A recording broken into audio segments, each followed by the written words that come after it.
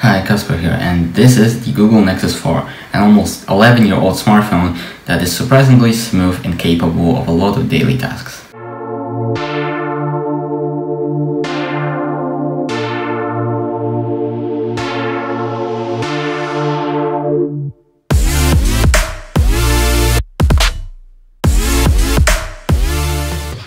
Nexus 4 came out in 2012 with Android 4.2 Jelly Bean. It was available in black and white, which is the variant that I have.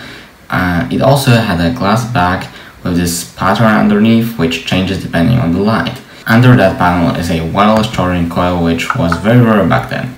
The sides are made out of rubber-coated material, which tends to turn sticky over time on the black model, but happily my white model has hard plastic sides. There are two big screws at the bottom which make the phone look worse, but at least it's easier to open it. I'd say it generally looks better than most 2012 phones though. The screen is a 4.7-inch HD IPS panel covered with Gorilla Glass 2. It also has pretty standard flagship bezels for 2012. Below the display is a really nice looking big, soft, in a way like blurry LED notification light.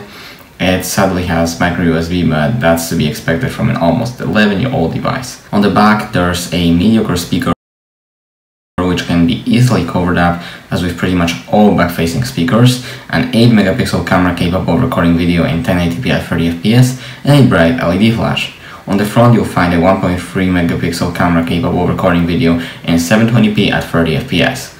Here are some photos taken on this device and a speaker test.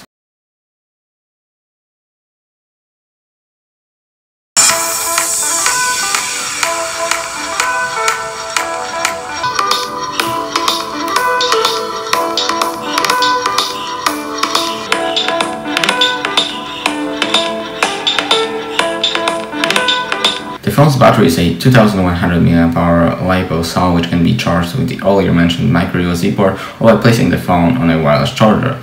There is a headphone jack and a single micro SIM slot, but sadly no expandable storage, but that's a standard on Google devices. This device also features a Snapdragon S4 Pro SoC with 2GB of RAM and 8 or 16GB of storage. Here is its Geekbench score compared to other older devices, the Galaxy X Cover 3 and the LG L90. Also a Mi 9T from 2019 to show how it changed over the years. Now we get to the software. The Nexus 4 came out with Android 4.2 and got updated all the way up to Android 5.1, which nowadays can run like 70% of the apps I use frequently, which is a great result for Android version from 2014. The device runs fairly smoothly on Lollipop and runs modern apps without crashes or bigger performance issues. Obviously it's not perfectly smooth and stutters a lot, but it doesn't freeze a lot, just slows down sometimes. But if you want to get even more apps running on it, you can install a custom ROM. On this phone I wouldn't recommend going any further than Android 8.1 with Lineage OS 15.1, as it will require repartitioning, might have performance issues and leave very little space for apps or even G apps. But with Android 8.1 it runs almost as well as on stock 5.1, if not better sometimes, and can run way more apps. Basically every app I use frequently works on Android 8.1. Obviously with many of these apps it's going to have performance issues, but like I said earlier, it's not that common and mostly doesn't freeze the phone completely. For me, it is still fully usable in 2023, even though using it daily definitely wouldn't be a pleasant experience, but if I couldn't afford a better phone, I'd be fine with using this device. It's an amazing phone for $15, but generally it's obviously old and far from being a good phone in 2023.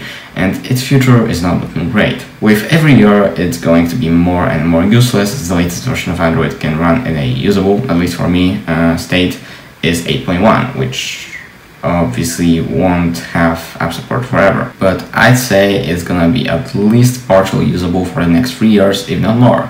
The performance is probably gonna be so bad then that it will be just painful to use. Thanks for watching. If you have any questions about Nexus 4, obviously leave a comment, like the video if you liked it, dislike the video if you didn't like it, and if you want to see more of my rambling about random tech or maybe some tutorials, subscribe and see you in the next one.